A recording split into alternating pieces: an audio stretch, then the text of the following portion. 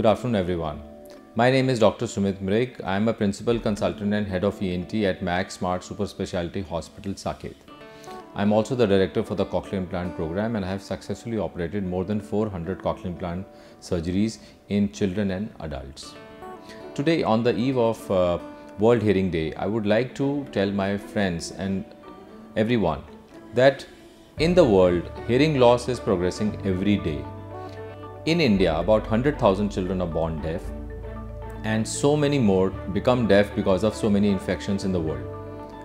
What I can tell you is that with newborn hearing screening program now getting it centralized in the country, every child can be diagnosed with hearing loss at birth.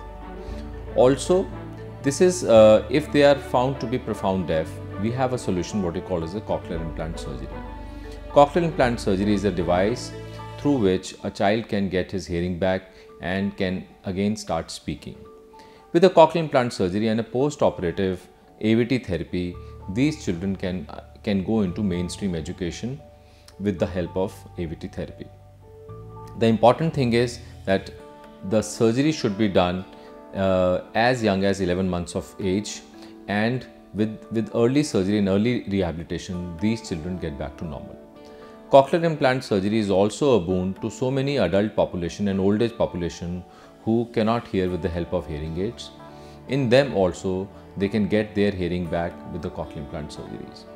Our aim on this World Hearing Day is to make sure that everyone should look after their hearing and not just ignore it.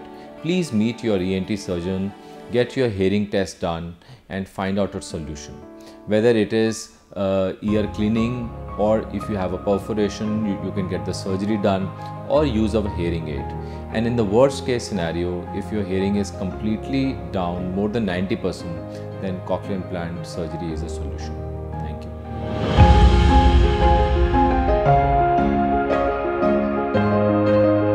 Subscribe to our YouTube channel and press the bell icon to get the latest healthcare updates.